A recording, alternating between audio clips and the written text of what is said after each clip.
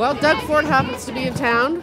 Last Friday, he put in a bunch of, he announced a whole bunch of changes or cuts to the education system. We're angry.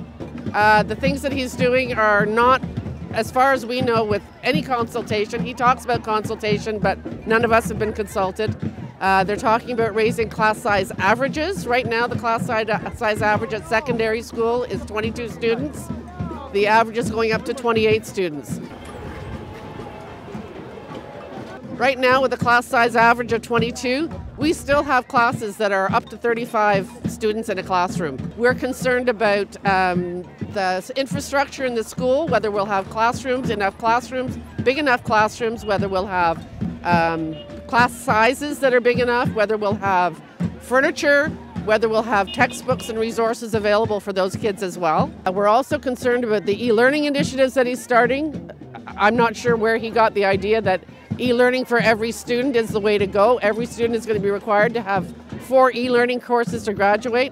E-learning isn't the best way for all students.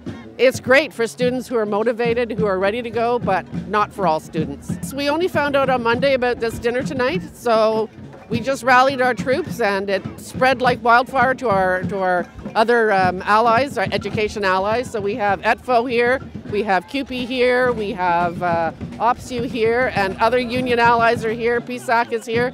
We're thrilled that this many people care about our kids.